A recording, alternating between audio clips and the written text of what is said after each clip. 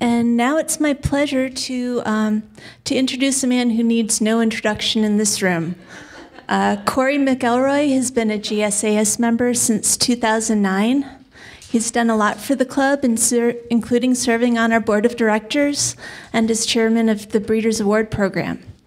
He opened his own friendly local fish store, Aquarium Co-op in Everett, in 2013.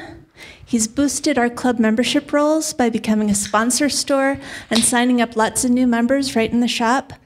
And he helps to build our local aquarium keeping community by running plant swaps and working with the Washington Fish Box Forum. So I want to say, let's hear it for Cory.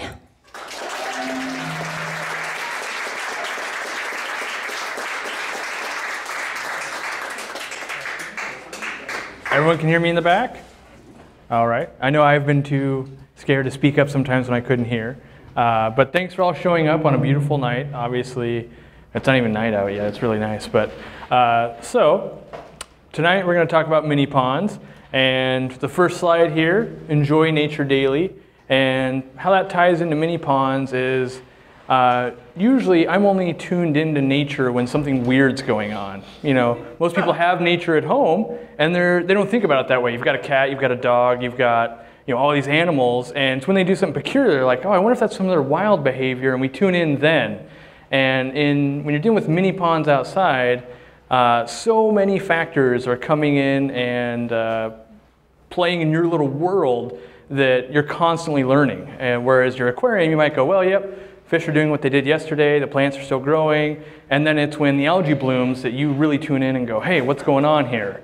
So, the mini ponds, we only get a window of 3 or 4 months typically here, and but it's an intense 3 or 4 months of things going on daily. So yeah, my goal, I've got this sign in my shop, is to remind me that even though I'm working with animals and stuff like that every day, is that take some time and actually, look at them and appreciate what they are, as opposed to, yep, it's another cardinal tetra, or, a Cory cat, something like that. And so mini ponds are my escape, and I hope for some of you it will be too. So,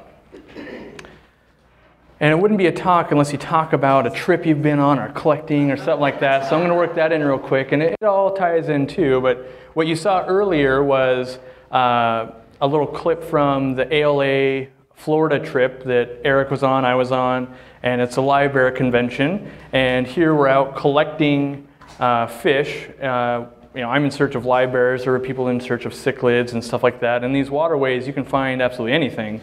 And it's because when the fish farms flood, and they do flood, we witness kind of some monsoon weather and stuff like that, stuff just goes out and it doesn't come back. And so you might be at the equivalent of a Costco parking lot, and they've got a drainage ditch, and back there you're going, oh, look, there's angelfish, oh, there's plecos, there's Oscars. And so when you're talking to the locals, you go, well, I'm looking for this fish. And you're like, oh, well, you're going to have to go to the spend and save over here, and right in that ditch, in this little mile marker, you're going to find this fish. And a lot of times you will. And but that being said, when that big freeze happened, a lot of the tropical fish they did have kind of died back in all those ponds. So now they're not 100% accurate where to go, stuff like that. But so yeah, showing here some of the foliage and stuff like that. You're going to dig around. That's where you're going to find the fish. The same thing you want to provide in these little mini ponds. So Katie couldn't be here tonight. She's at work, and I have to show a picture of her. Even she gets involved in this, in the pond stuff. And the goal, was just to show that we're going to get the whole family involved. And without her, I couldn't play with fish all day. So, this is my ode to her. So, all right. So Armando, who was in the video, he was kind of the guy that knew where everything was. That guy, I think if we weren't there, he would have been there anyway, looking for fish. That guy knew everything there was to know. And this was in the Everglades, and I think this was Alligator Alley we were in. And when they get there, they tell you, okay, so there's some things you want to watch out for, and you think it's going to be alligators. It's not. It's the first thing you're going to get heat stroke. They're going to say, that literally takes someone down every year we do this, so stay hydrated, even though you're in water. And then they say the second thing that gets people all the time is the fire ants, because they're everywhere. And so, I chose to get in the water because you're standing on the bank, and if you're on the bank and you don't have a net in your hand, your job is to watch for alligators.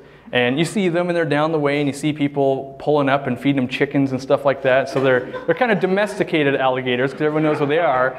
But they say they might even be a little more dangerous because you're not fearing it because you're going, oh yeah, I feed it a chicken and here it is. And look, it just, scampers off. But every once in a while it gets someone, and you don't want to lose their hand going, I was feeding a chicken to a piece of chicken. It's not even a chicken. It's like, here, eat this fried chicken. It's even worse than that. So it's not even a live chicken. But so yeah, there's all these things you're watching out for. And so my goal here was, one, I was looking for mollies, wild caught mollies, but also Kathy Olson wanted some Evergladesii, the pygmy sunfish, or not sunfish, I'm drawing a blank. Anyway, so yes. And of course Amano says, well, it's way out there. You got to go where all those water hyacinth are, and you got to get that net up in there and just bring back a bunch of stuff. And so that's what I did. I go, waist deep, and he's like, well, keep an eye out as you're out there. You can't really see in those water hyacinths. He's like, definitely look where you're stepping and stuff like that. And so the first thing, so we're taking stuff out of there. The first thing, this thing comes up, and it's a water scorpion. They go, oh, by the way, that's thing number 4, water scorpions. You don't want to get stung by those. And I'm like, oh, glad I know that now. So that's, just more and more things are coming out. And in the video you saw, there's little leeches and stuff like that. And, the list of things you don't want to be touching is a mile long, but you're searching for 1 or 2 things you really want to touch, and that's that, fish you're looking for. And then there's, crayfish living all in the same. So there I am digging in the back. You can see what shirt I'm wearing, actually, all the way in Florida. I'm representing the GSAS. Then there's newts and salamanders and stuff like that. And so there's all these things. You've got crayfish, you've got fish, you've got water scorpions, alligators, and all these are basically living in this waterway. And that's the same thing that's going to end up happening in your little mini ponds. So finally we found some fish. That's a little warmouth cichlid. There was a guy that was super happy to be getting those. There's some of the mollies I ended up bringing back there, and you haven't seen a molly till you see it in the sunlight, as you caught it. Somehow that molly is the coolest thing you've ever seen. Now you think about it, yeah, that's a molly, yeah, but when you catch it, somehow it's a world of difference there for you. So the other thing I want to talk about, so that was our trip, and all these little critters are in the water and they all cohabitate. Now this is the other thing I want to talk about tonight, along with the mini ponds, why they're so important, is this is a little drainage ditch in Stanwood, and typically this is full of water. And so you can see right here, that's where the water comes in, and this was taken about a week ago, and about the end of August, it might get a little bit dry, and there'd still be water here, and everything would still be alive, but as of 3 weeks ago, this was bone dry, and we are in a drought. And so what used to live in there is all these frogs, tons and tons and tons of frogs. And that pipe, if you go 20 feet kind of in this parking lot, is this grating, and they're all stuck in a tiny amount of water. And honestly, if I go back today, they might not even be alive still. And so that's when our mini ponds become so important, because luckily, this pond was about 20 feet in the other direction, and this is Andy. Andy comes to the club here, he's a member, he's got a big white beard, does all the bees, looks like Santa, everyone knows who he is, loud. And so this 700-gallon pond, typically he raises guppies and white clouds and stuff like that. And up here, he's got, these are actually skylights that he's put up top, and what that'll do is that'll keep the birds from coming down and preying on stuff. And he's got like a shower door here. And then this is a staging pond right here where he actually puts water in and doesn't use the chlorinators, lets it sit, and then he'll drain that in there. And the reason he's being so careful this year is if you look right here, there's actually a little frog. So some of those frogs that were basically drying up over here, well, they might have made their way over there, maybe had some help. But there's lots of lily pads in here, and this is actually one that I had overwintered at my house, and when I moved, I gave to Andy because I never knew where to put it, and I wasn't setting the pond up right away, so I gave it to him. And the great thing that he's noticed about this, and I never noticed it, I noticed snails use it, and some flies will land on it and stuff like that. And actually, you can see that in this little picture here. There's that frog. He's loving life, and there's some flies mating. Who knows if they're going to interact there? Making more flies so someone can eat. And someone's going to eat him. But what he noticed is that all the bees that he's got on his property, because he's a beekeeper, and that's what he does, they actually need structure to land and drink from the water, because there used to be that huge drainage ditch. It's dried up. There's nowhere for the bees to go, and so now he's got tons of bees landing and using his little mini pond for that.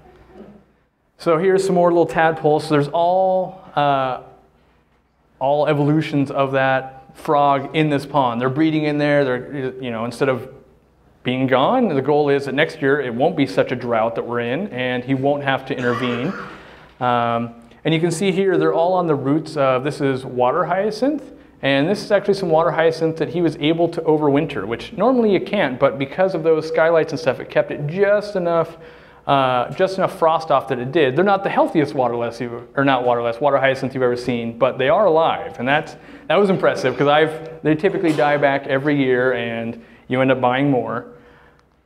And right here, so he's done a great thing, and he's saved the frogs. Great, but you're saying, well, we're here for fish, and I agree. So in this same pond, he's got red cherry shrimp, and taking this picture, this is with a cell phone. This is a week ago.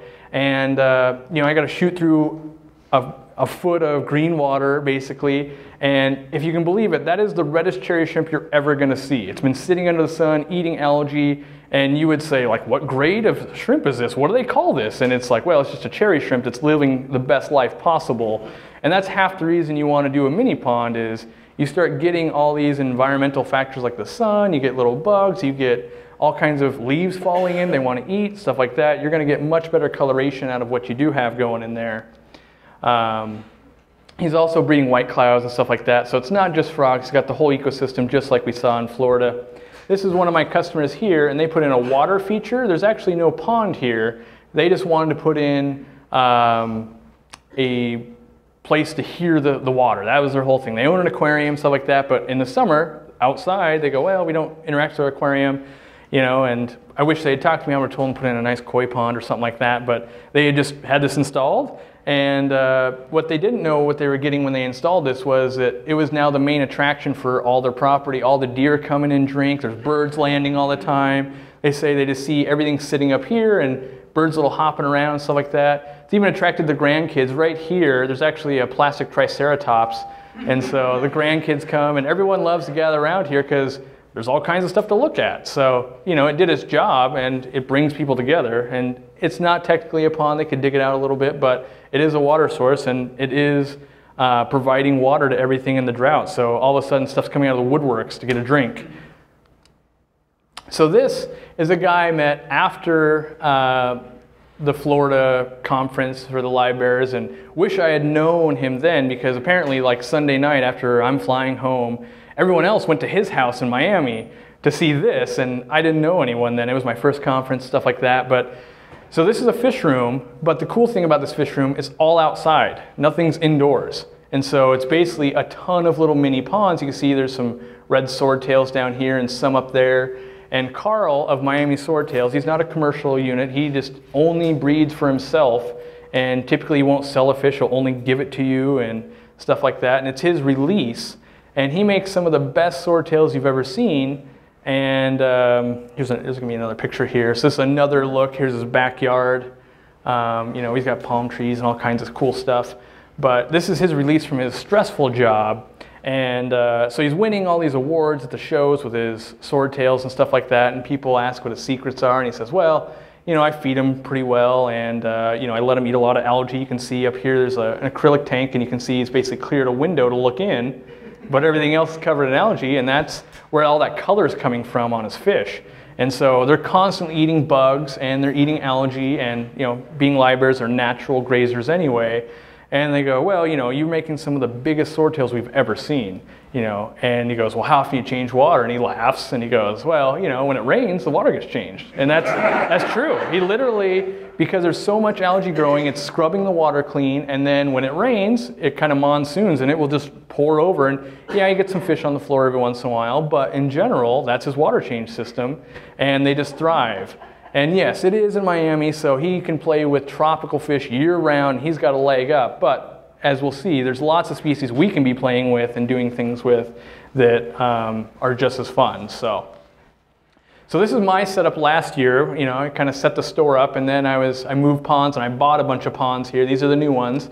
And so here we've got a 360-gallon pond, and these are all 100-gallon ponds. And then this was the first pond ever I bought, 110 gallons. And then here I snuck these ones in, and Katie didn't even yell at me. I thought for sure those ones looked too bad, and she was gonna go, what's this? But what those ended up being, these down here were kind of Daphnia backup cultures. This was my big year to kind of master Daphnia and stuff. And so this grass here, I actually stole this tip from Dave Sanford, where you throw a handful of grass, and as that breaks down, the Daphnia want to eat that.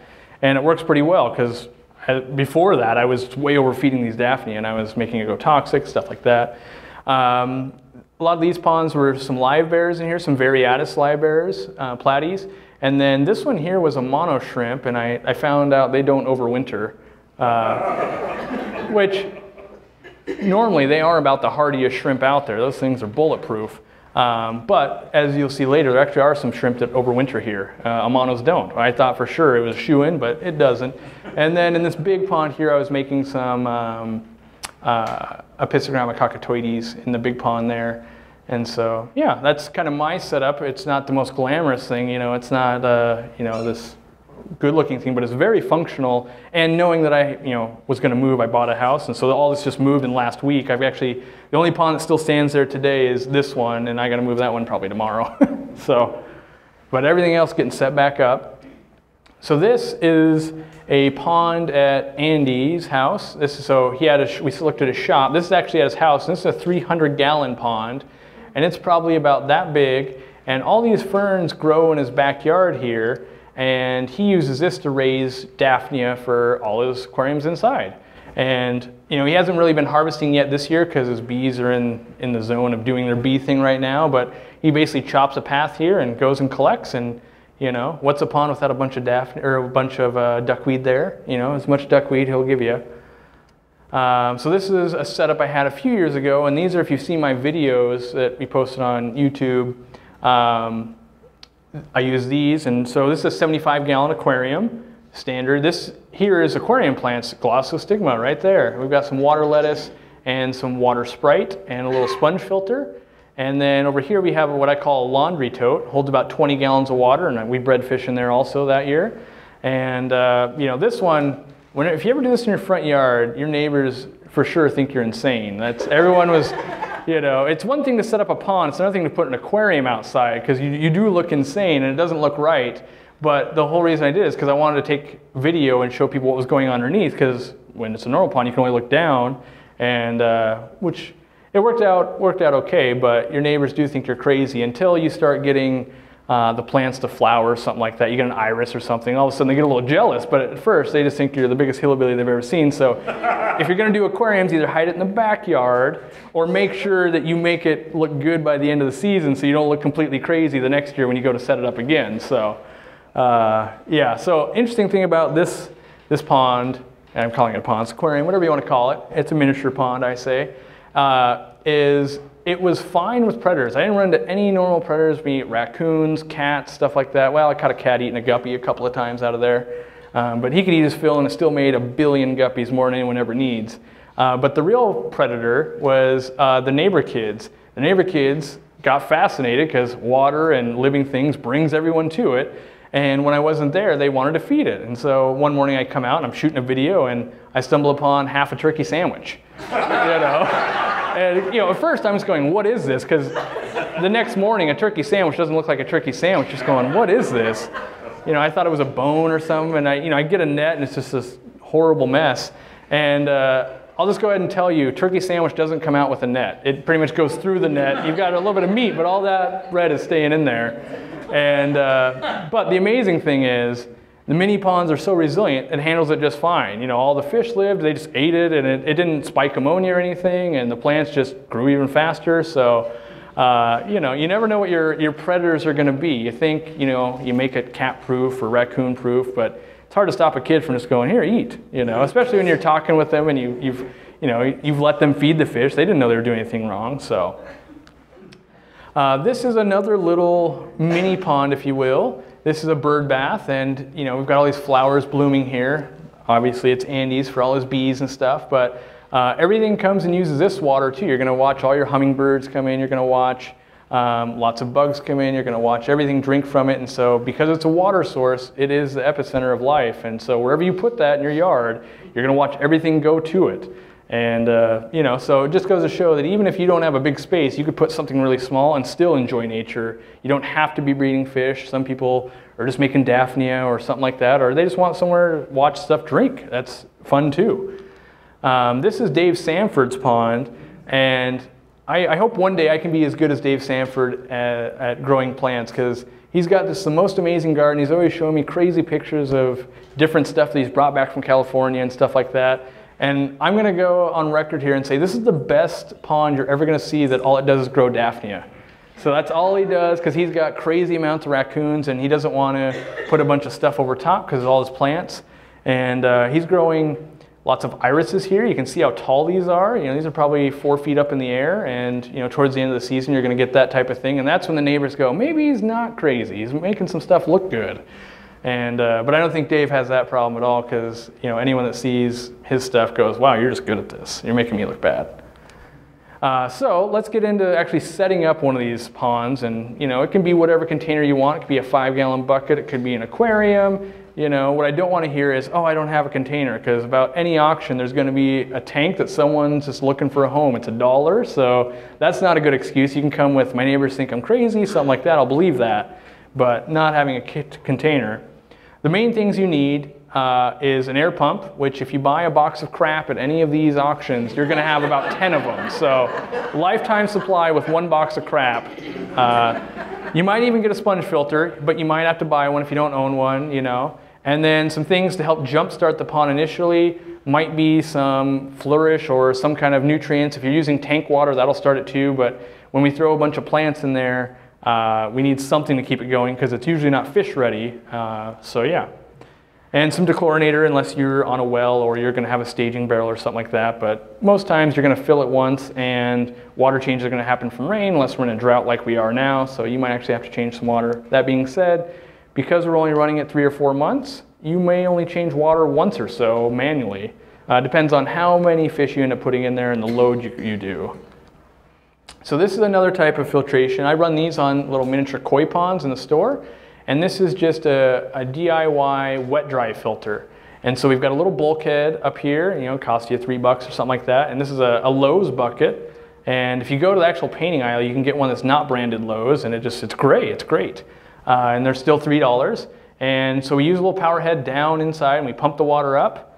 And the next thing, it's gonna hit a drip plate. And this is a bowl you buy from the dollar store. And this one here, I drilled with a little drill bit, and that takes forever and a day. And if you've ever doing anything for yourself and you have drilled plastic, you always get almost done, and then it literally snaps. You'll be on the last 5 holes and boom. And luckily it was high enough that it didn't matter, but if you're ever gonna be making stuff like this, invest in a soldering iron, because melting through it, super easy, doesn't shatter. So it's the best $9 you've ever spent, because you're not going to spend 45 minutes drilling holes to bust it apart on the last hole. And I've done that, and that's why it's important to tell you is it's a sad time when you're making like 6 of these and you're watching them blow out. So yeah, we bring the water in, and what this drip plate does, it disperses it over the media, which is going to be a lot of bio balls I have in here. And this is a piece of sponge filter that I basically tore off, and I put it in there just to seed some bacteria, and then back to the little pond it goes. And so a filter like this would be great if we're going to do goldfish, koi, if we're breeding African cichlids, anything that we can run a little pump with a sponge on the intake and not be sucking in tiny fry. If we're going to be breeding, you know, killifish, we're going to breed tetras or danios, white clouds, they're all going to get sucked right in. That's, you know, with the white cloud race that we do most years, the people that don't have great success, they over-engineer. They've got this elaborate system that could house, you know, $10 million in fish, and all it needed to do was house a white cloud. But the filter's so strong, it's sucking white clouds through there and spitting them through at 1,000,000 miles an hour. And the reality is, if we had nothing, we would have made some white clouds. If we had a sponge filter, we'd make 200. And with this thing, you have the potential of making 1,000,000,000 or 0. There's no in between. It's either it was perfect and it was big enough they didn't get sucked in, or it made 0. So this is another little innovation. This is the 100-gallon troughs that I had bought 4 of last year. They were all in a row there. And what this is a sponge, an intake sponge like you'd put on a canister filter, and just some PVC. And that's what it looks like out of the pond there. It's got an uplift tube, and here is the sponge, and this is a T, and then this connects right to the bulkhead that's installed in these already when you buy them. And I've got a valve on the other side, and you just drop the air stone in, and it's going to pull the water through, and it's real efficient when you want to change water, because you just open the valve, and you've already got a sponge on the intake, so you're not sucking fish through. And there it is in operation. You just drop it in. It's real easy. So, you know, filtration usually should be, you know, like $10 or less. You just need a container and something to move, some water, you'll be good. So let's talk about the fun part, the fish. You know, there's lots of these things I've tried personally. I've heard about lots of people doing things. The Variatus platy, one of my favorites. I've taken it personally down to about 35 degrees. Under that, doesn't do so well. They're already sluggish at 35, but at about 33 or so, they start getting sick. And so I recommend pulling them back out at 35. And you're going to go say, well, 35 is already really low. I push the bounds, and I like to take stuff as low as it can go so I can put it out next year. And when you put it out the following year, usually fry from that can go even colder, because the ones that have made it that far are accustomed to getting that cold, and you can get things to last much longer. And that's where, you know, many years ago, guppies were a non-heated fish. We just put them in an aquarium and we didn't put a heater to it, and they lived and they thrived. Now we kind of baby them so much that, you know, we sneeze in the same room and we're losing some of these fancy guppies we're importing. And but with hard work, we can take them back the other way and make them very hardy. And that's what I'm trying to do with the Variatus platy. It's one of my favorite fish ever. Then there's things that are just made to be outside longer in our weather, and that's going to be like these rice fish. They can just naturally, they want to be a cooler fish, and you know, they're not quite a livebearer. They're going to have eggs that they deposit on plants and stuff like that. The water lettuce and water hyacinths are all going to have these long roots. They're going to swim by, deposit eggs, and you're going to get fry, and you're going to be super happy. Then you've got things like rainbows. And rainbows, you know, they're going to be tough to breed outside unless you're using a lot of spawning mops or a very big pond. But what you are going to get is the best colored rainbows you've ever seen, because they're going to eat bugs all day long. And so if you're going to be outside barbecuing and stuff anyway, one, you see natural sunlight on that fish, it's going to look amazing. And then when you bring it in for winter, people are just going to go, how do you make them look this good? And it's, well, you got to vacation them outside. That's what makes them look spectacular. So if you want to get good video or good pictures, do that. Mark Zadeb will raise bettas. He raises them outside, and you know, that's another thing. If you're running out of space in your fish room, start setting up ponds outside, and you've got another 4 months to grow some stuff out. And then that's the problem, is you got to find somewhere for them to go, because you've made all these fish, you've raised them all up, so you better, you know, make an exit strategy too. You know, make friends with the fish store, or, you know, aquabid them, whatever you're going to do. Or, you know, like I did, take a bunch of white clouds and put them in a tank and just go, wow, that looks cool. You know, that's 200 white clouds. So yeah, killifish, they like lower temperatures. Swordtails, I did some apistos outside, and we've heard from other speakers how they in California can do like borelli year-round out there. And we're not, you know, we're warming up and we've got a drought going on. We're getting closer to California, and it, you know, if weather trend continues, we may be able to pull off year-round borelli or something like that. And the important thing to keep in mind when you're researching temperatures on fish is typically they're going to be collected when it's warm. No one wants to go in the middle of winter where they're from and go, oh, the water's the coldest? Great, let me get in there and catch these fish. They go when the weather's nice. And so when you're reading temperatures, you might go, okay, well, this rainbow says from 70 to 78, and that's, you know, kind of arbitrary what we've decided. And then you might go, well, it was collected at 68, you know, between 68 and 75. And the reality is, as Gary Lang has said and stuff, sometimes some of the pseudomogils and stuff will be down in the 50s when, you know, at the adverse season, not, you know, in the winter and stuff like that. So they're already down at the 50s, and we think of them as gentle creatures like, oh God, my heater dropped 2 degrees, I hope they're okay.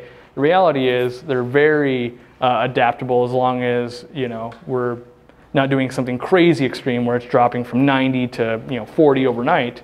But all the changes are going to be gradual. And we can obviously do koi. You know, in a mini pond, you better have, you know, somewhere to unload these things or move up from there. But koi obviously can overwinter.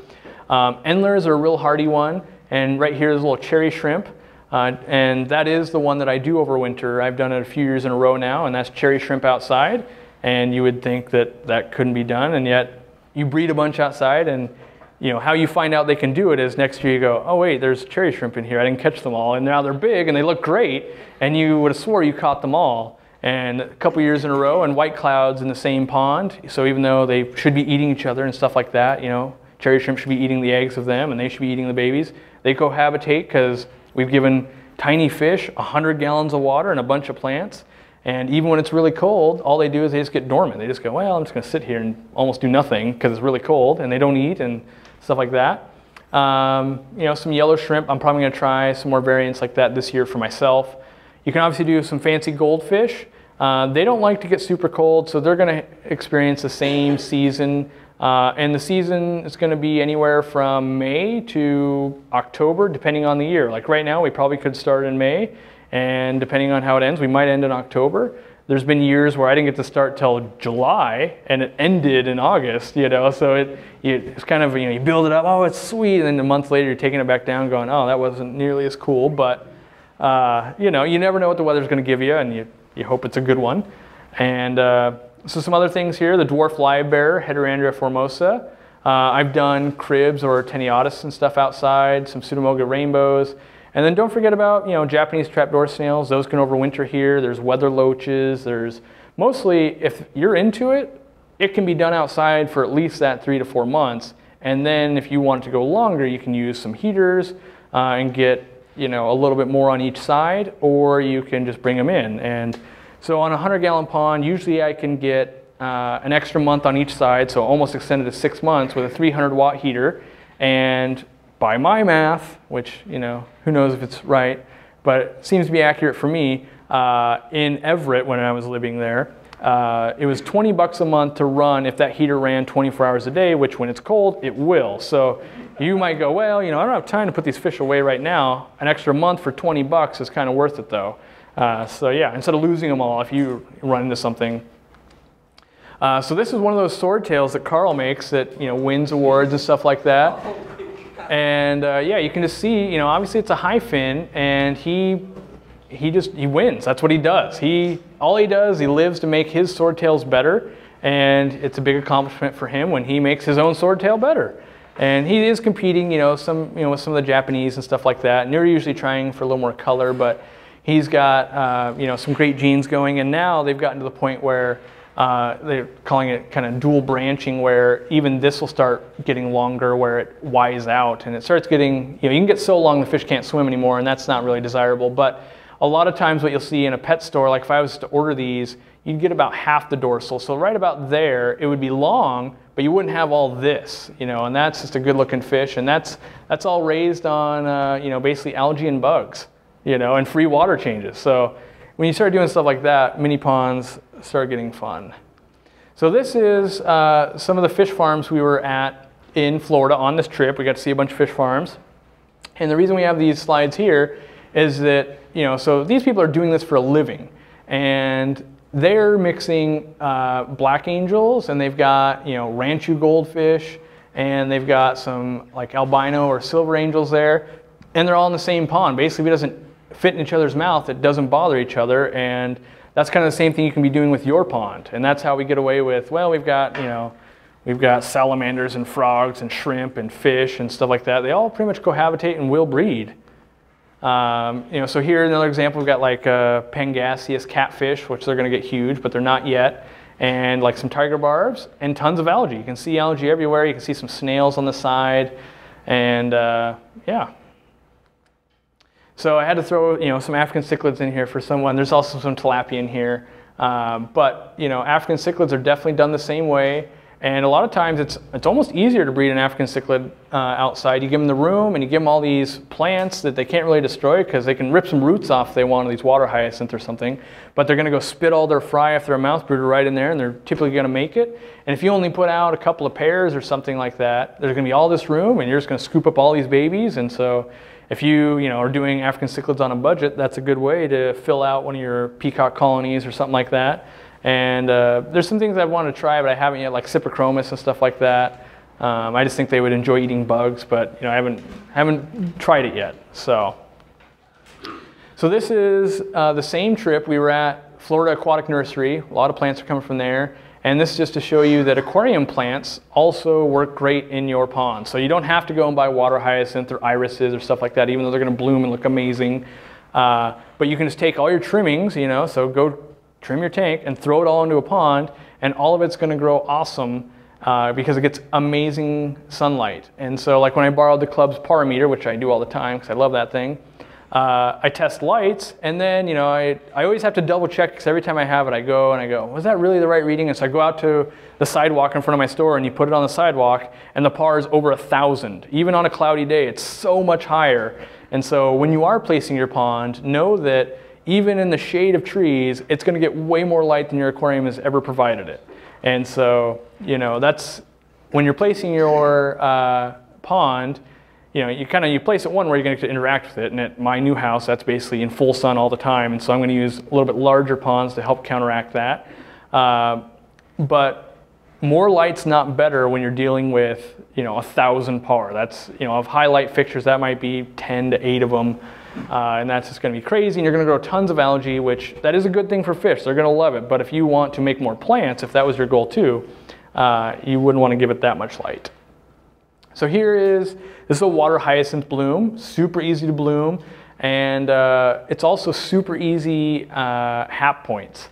So I definitely bloomed irises and water hyacinth and stuff like that, and they get you a lot of points. It's one way to interact with the hap program if you haven't yet. And this is Bobby and Tim's kiddie pool, actually. And I want to say it was 700 gallons or so. It's got green water, Azolla here. You can reproduce that. That's from the hap points. They also had frogs, and they had they were spawning fancy goldfish in here. So all of those, and then they had some driftwood in here and stuff like that. So it can be as cheap as a $30 kiddie pool that's nice and big, or it can be something else.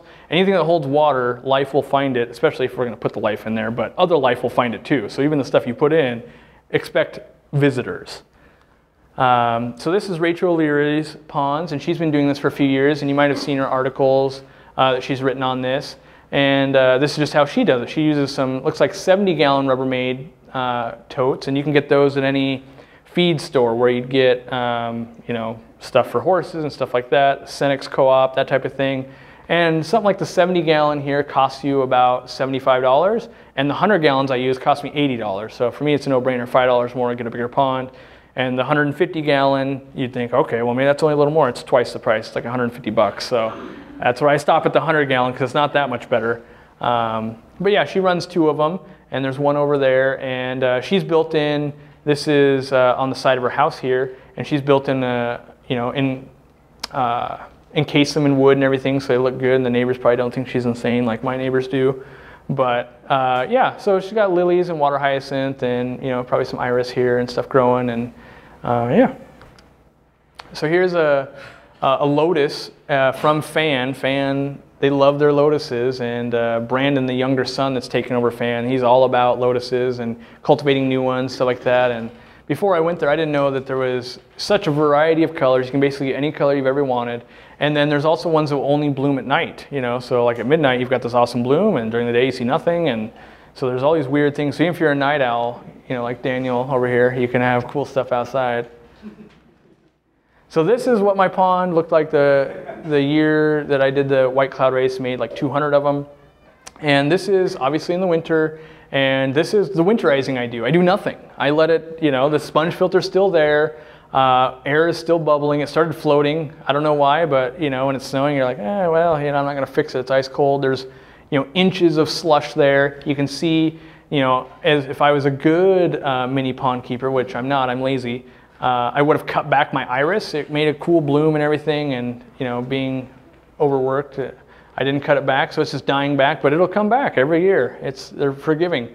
And believe it or not, there's white clouds under this that are thriving. We're not feeding them. One important thing, it is kind of nice to have this sponge filter floating because it will let the water stratify. And what that means is the bottom water is going to be warm and the top water is going to be the coldest, and that's where it's going to freeze.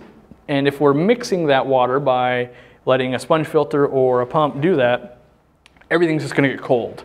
And so if we let it stratify, especially if we've buried the pond, which this one is not, this is above ground, but if we're below the frost line, you might get that bottom water staying at 60 degrees, 55 degrees, and the top of your pond's got 4 inches of ice, and that's how most koi and stuff like that around the country are surviving, is that core earth temp.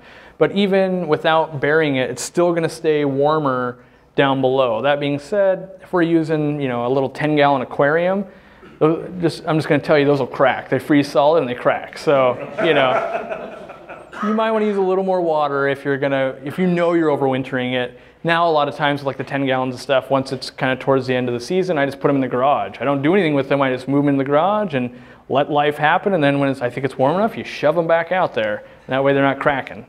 But yeah, so you get your 3 to 6 months on your season, and then by the time it's cold, you want to be playing with your aquariums anyway. So this is just the off-season game. It's it's something for you to do while everyone else is sitting at the barbecue. You can have one eye over on your pond going, look what it's doing. So this is more fish farms here. Total sunlight on all these, lots of algae buildup. You're using concrete, and then there's lots of covered areas too. And like this fish farm, everything is using shade cloth. And I just put these in to show you that the sun is so powerful, it will burn plants back, it will overheat stuff. And so the more shade you have, even if it's the house casting it or a fence or a tree, the better off you are. And people go, well, in the shade it's not gonna get warm enough. It'll still get plenty warm, but if it's not in the shade, it'll get too warm. You'll hit August and you go, wow, things are just melting pretty much. So now let's talk about predators, the things that we're inviting all this stuff to our mini pond. This is a dragonfly larva here, and what it loves to do is it loves to go and grab a fish and just devour it. That's what it does. And I ran into these my first year with white clouds. I brought them in, and they actually came in with the shrimp, so they were down low in the water when I was catching them out. And to me, it was an alien. It's enjoying nature daily. The first thing is, what is this thing? This thing is crazy. And it's a classic, girl scream where like the thing grabbed my finger and I'm like, what is that? That's not a cherry shrimp. And it looks like an alien so I found one latched onto a fish and oh God, what is this? What have I done? And it turns out it's dragonfly larva, and dragonflies are cool, larvae, kind of scary. Fish farmers know all about it. I wasn't a fish farmer, and I'm still not a fish farmer, but I didn't know about it. They're scary. The other things you're going to run into, raccoons. You're inviting everyone with, you've got stuff to eat, which is fish, and you've got water. Cats. Those are the main ones. You can get a dog drinking from it. A lot of people will set up troughs and stuff for the horses and they keep fish out there, and every once in a while one gets eaten, but usually they're eating all the stuff falling off the horses, so it's the other way around. But you don't even know what your predator is. Like, I thought I had everything squared away, and then my neighbor kids are feeding for me, and you just don't know until you've invited it. If you live way rural, you might have deer and stuff like that. But the good thing is about the pond is it does attract everyone, and that I consider that a bonus, because all the things you're bringing in, if I had African cichlids, this is just food. That's a great thing. You get a big enough fish in there and it's just devouring it. While I'm playing with small fish, all of a sudden he's a predator. So it does depend on what you're doing. So these are little wire racks like you could put in a closet or something like that, and you can cut them to fit real easy, to fit over this 100-gallon tote. And so you can get a setup with a grid top, you make your own little sponge filter there, you might be into it for $100, and now you've got something that's gonna last the next 20 years to drive your neighbors insane. And here's like a little 50-gallon pond here with lots of plants in it. But it can be as elaborate as you want. I had Andy build me these rad tops that were greenhouse siding and stuff like that, and I could lift them up, and then I had this crack around them, and I wanted to trap in the heat when it was getting cold. And so I thought, okay, I'm gonna put insulation around it, like the piping insulation, the black stuff. And turns out that's just the biggest cat magnet you've ever seen because they look like a scratching post. So I literally just had tons of cats ripping at it. And so you never know. You think, okay, I've outsmarted nature here. I've got, I'm going to keep all this heat in. And it's like, oh, well, not if the cats just shred this thing. And they thought it was great, but I'm going, okay, well, back to the drawing board on that one. So that's half the fun, though, is you engineer this thing and you go, okay, here we go, I got it. And then, nature goes, oh, you thought you had it. It's not even close. So the last thing here, this is my niece Rosalind checking out plants and fish, and the ponds, they are kid magnets, and that's the most important thing, is to bring the family together around this pond. Even Katie will come in and go, did you know you have this in your pond? Did you see you had fry? Did you see this is blooming? And getting kids involved, and you want the neighbor kids to come and feed. You want them to do this so that that way they're learning about it instead of, just playing video games, stuff like that. So the pond is going to support you with fun. It's going to get your family involved because, yeah, you've got a crazy aquarium obsession. We know that. But for some reason, when they see, did you know you have a frog? Did you know you had this? They're into it for some reason. And then, kids, that's the future of it. So to teach them makes it all worthwhile. So please ask me questions because there's lots of stuff that hasn't been covered and you probably go, what about this fish? What about that? Ask now and I will do my best to answer them.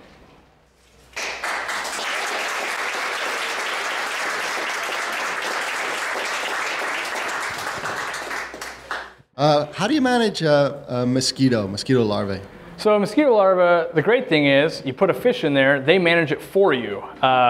And there's something to be said for setting out a 5-gallon bucket, even without fish in it, and you just go net it and feed it to your aquariums. The fish love it. But in general, even something as small as white clouds and guppies and stuff like that, you'll never see mosquito larvae.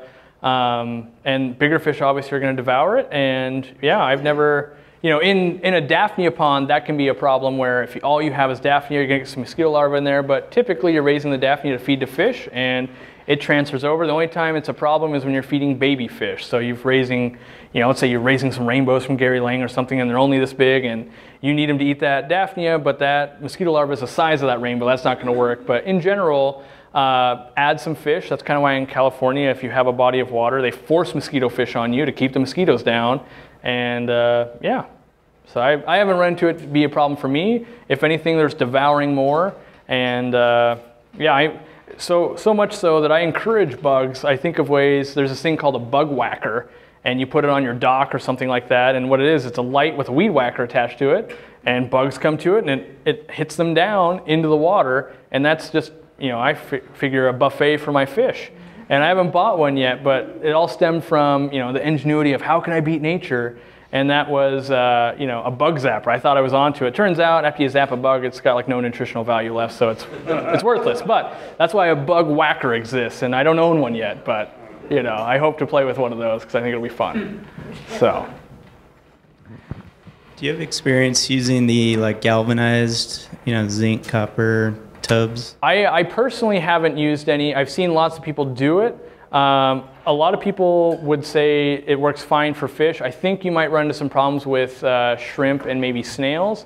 There's a lot of koi people or fancy goldfish people that will do basically a rhino liner. So if you were to have your truck bed, that rough plastic put down, they'll just have that sprayed in that, and then they'll put that in their yard. And it's really easy to build around those because one, they're a perfect circle typically, and then they just build the retaining wall stones around. It looks amazing. But yeah, so I haven't dealt personally with it, but I think fish would be okay, but inverts, because I remember my first GSAS auction ever, I had the great idea of, well, I'm afraid these shrimp are gonna get smushed in a bag, right? And so my grandma had canning jars, great idea. Well, it turns out the canning jar lids had some zinc in it and killed all my shrimp, and I felt horrible because it's my first auction ever, and then here these shrimp oh yeah, and Phil, big thing of dead shrimp, who wants this? I'm going, oh my God, what have I done? So yeah, that's first time I told that story. It's probably good to get it out of my system here. But yes. I don't have a question. I think they're more expensive than getting the big cattle drop. It could be. I haven't priced out the zinc one, or not the zinc, but the galvanized ones, just because the Rubbermaid ones, I don't know if they're fiberglass, they're definitely plastic, but they are bulletproof, and that's what people use for cattle because they can trample them and they don't give way, and the metal ones will. But that being said, hopefully we're not attracting too many cattle. I mean, I wouldn't doubt it, but you know. Do you have any issues with child safety or animal safety? I haven't run into that because all of my ponds are above ground, but definitely if you're putting stuff in the ground, same rules apply as swimming pools and stuff like that. You know, if you have a small dog, like we adopt a little small dog, and Katie's already saying, well, don't put him in the ground. You know, we don't want, you know, little Sassy to get in there. But yeah, so like my grandma has a pond that I built her, and she keeps some koi and some goldfish, and she had a raccoon problem. We built a kind of a PVC stand, and then put what's called like construction hardware cloth made out of plastic, and so it totally encompasses it, and the squares are big enough that it doesn't really impede the look. We spray painted all the PVC, and so it kind of blends in, and the reason why we want to raise it up about a foot is that's about as long as a raccoon arm, you know, so if the koi are being friendly and they're up there, you don't want them to get grabbed, and it also helps with, you know, herons and stuff like that. She doesn't have any of that, but that also keeps kids out, but they can still totally get right up to it and feed and interact with it. But yeah, I would say definitely if there's youngins, stuff like that, if you're putting it down in the ground, it could be a problem. But that being said, most of the ponds that we saw, at least at my house, were about 3 feet tall, so they're already about this tall. And so, you know, usually when a kid is big enough, unless we're building a ramp for them to crawl into there, they'd have to be pretty big and they could, you know, get right back out. But yeah, I would treat it, you know, as a hazard with small ones. So you're not putting yours in, well, you had yours in direct sunlight though, right? But you would recommend putting them underneath a tree? Yeah, if you have the ability to shade them, I definitely recommend that. That being said, I've always had to run mine in basically 24-hour sun, and even at the new place, I've got them up against a fence and still get a little bit of shade, but you know, knowing what I know now with the par meter and just running some ponds on the side of my house and stuff, most things get about the same nighttime temperature, but the ones in the direct heat or the direct sunlight get way hotter. And so, you know, the logic thinks like, well, I want to make sure they get warm enough. They pretty much do from air temp, you know, just around, you know, the area, but they'll get much hotter and then they cool down. So you get drastic swings, which the fish handle just fine, but you know, it's not fun when you walk out and like, even though it's bubbling, all your guppies are gasping at the top or something going, oh my God, it's, you know, and you use a heat gun or something, you're like, oh my God, it's 94 degrees in there, you know, it's really hot. And then another question, how do you handle electricity outside? So a couple of things. If you're close to your garage, I run it outside, and a lot of times I'll actually put like the air pump itself in the garage or something like that inside or through a window, and then run the airline tubing out, because that's the only power I need is to make some kind of bubbles happen. But they do make things, you could run an extension cord, and they make these things that basically go over the extension cord and the thing you plugged in that will make them watertight. You can make your own type of apparatus. And if you're going to put like an air pump beside your pond, you want to put something over it, a little tote or something like that, because the sun's going to beat down and make it really hot. And then 2 or 3 years down the road, plastic's super brittle from all the UV, but by then you just pull another one out of the box of crap and replace it. So, yeah. How would you deal with cedar needles falling? Would that turn the water acidic? It can, yeah. It depends on, so in my experience, I've had lots of pine needles, and anything that has happened naturally in my environment falls in, and there's lots of debris coming out of winter where you're like, wow, that is crazy bad, and you test the water and it tends to be okay. But in general, because it's only like a 3 to 4 month window we're doing, and that's kind of why we don't do a lot of water changes, it doesn't affect the water parameters that much. If you were worried, like sometimes when I'm doing something that I know, like let's say it's a guppy from Thailand or something, I know it's going to be extra sensitive, I'll put like a piece of Texas Holy Rock or something in there, so if it did start dropping on me real quick, it would help counteract that. But I haven't run into that, and I've had lots of decaying matter, and you know, common knowledge would tell you like that's going to be horrible, but in the fish world, it's awesome. Like it's more food and stuff to eat. So yeah, I would keep an eye on it, but I've never run into a problem, and that's with lots of pine cones and, you know, branches falling in. I take the hands-off approach of let it go, let's see what happens, you know. So. Water hyacinth is an amazing. What do I want to think of?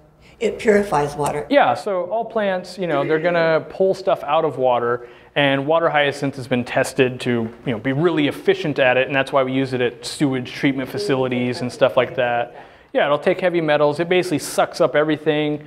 And yeah, your water might be tannin, but it's going to soak up a lot of stuff. And so the live plants, not only are they shelter, but they will clean water and stuff like that. And you know, even if you didn't have any live plants, which I do recommend you do, algae will just form, and it's going to serve that purpose for you. It's just going to, you're going to get a lot of string algae, and you're going to go, wow, this looks ugly, but it will serve the same purpose. And given the choice, I'd rather bloom an iris or something than have, wow, you made a lot of algae this year, good job. So we're trying to appease the people that don't know about aquariums. So. Well, on that note, let's give Cory a big round of applause.